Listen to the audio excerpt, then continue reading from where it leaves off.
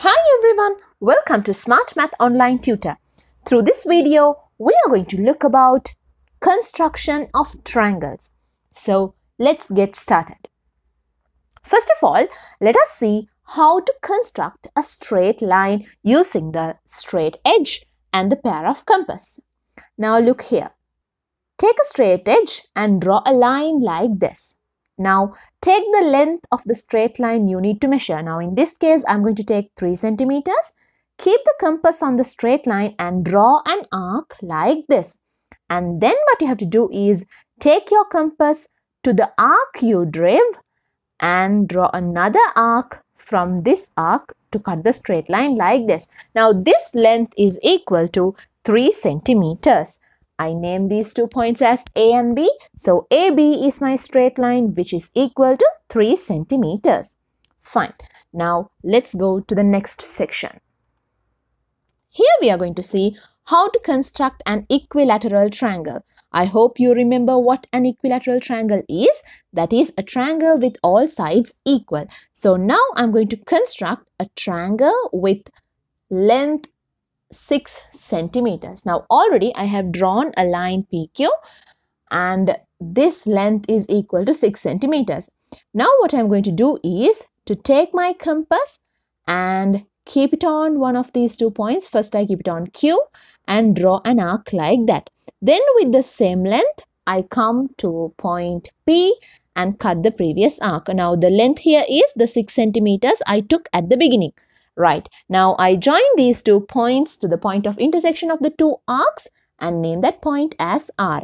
Now here PR is equal to 6 centimeters and RQ is also equal to 6 centimeters and these 3 sides are equal in length to make PQR an equilateral triangle. Fine. Now let's move on to another section. That is construction of a regular hexagon. Now look here. To construct a regular hexagon, first of all what you have to do is to draw a circle like this. And without changing the radius or the length in your compass, keep it on any point on the circle and draw an arc like this. Now take your compass to the arc you drew and continuing drawing another arc. And you draw 6 arcs like this until you reach the point where you started. So once when you reach the point where you started drawing, you will see that you have divided the circle into 6 equal arcs. Now what I do is I'm going to name these 6 arcs as A, B, C, D, E and F like this. And then what I have to do is a very simple thing. That is, I have to join the points A, B, C, D, E and F in alphabetical order like this. First I join A, B and B, C, then around it like this to complete the regular hexagon. Now here the length of each side of the hexagon will be equal to the radius of the circle. And now we are going to see how to find whether 3 lengths suit to be the sides of a triangle. Suppose 3 lengths are given to you and they ask you whether these 3 sides or these 3 lengths can be the 3 sides of a triangle. So how to verify whether it is possible or not? So that part we are going to see through this section. The thing is, if the sum of any 2 sides is greater than the third side, then the 3 sides will be the sides of the triangle. Now look at this example. Can 3, 4, 5 units be sides of a triangle? So what we have to do is we have to add 2 by 2. There are 3 digits or 3 lengths. We add 2 by 2 though, so we get 6 pairs and we have to check whether these pairs are greater than the third side. Now for an example, first of all I take 3 and 4. Now you know 3 plus 4 is 7 and here the third side is 5. So 7 is greater than 5. So this is satisfying the condition. We'll take another 2 pair. 5 and 4 is equal to 9. The sum is 9 and it is greater than 3 in this case. So if it is greater than 3, again the condition is satisfied. And then we are going to take the last pair, 3 and 5.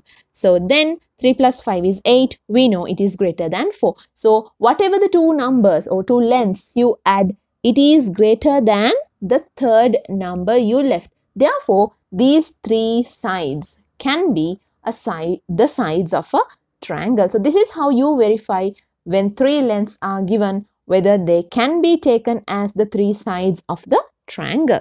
Fine.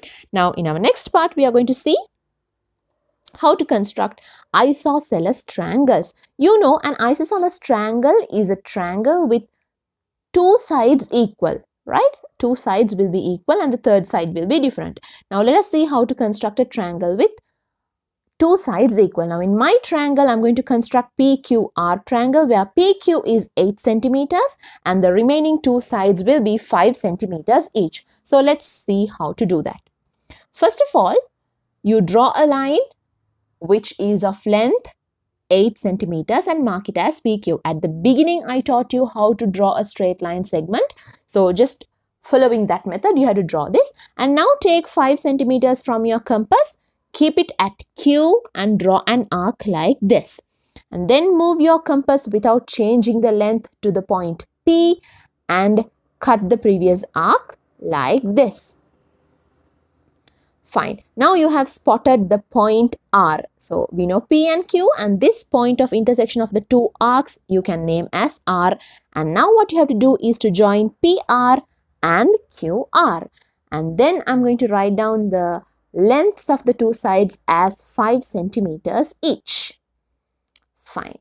So, and at the same time, you can mark these two sides are equal by lines like this. Fine. Now, this is how you draw an isosceles triangle using the compass and the straight edge. Move on to the next section, that is construction of a scalene triangle, and the scalene triangle has three different lengths in its three sides. None of the sides are equal to one another. So let us see how to construct a scalene triangle. Now I'm going to construct a scalene triangle ABC with lengths 10, 13 and 4 centimeters. So first of all, you have to draw a line AB with the length 10 centimeters. And then let us see what to do. Take the next length you need. Suppose BC is 4 centimeters. Take 4 centimeters from your compass. Keep it on B and draw an arc like that. And then take 13 centimeters from your compass. Bring the compass to A and draw an arc like that. Now, this point of intersection of the two arcs is the point C, and I name it as C like that.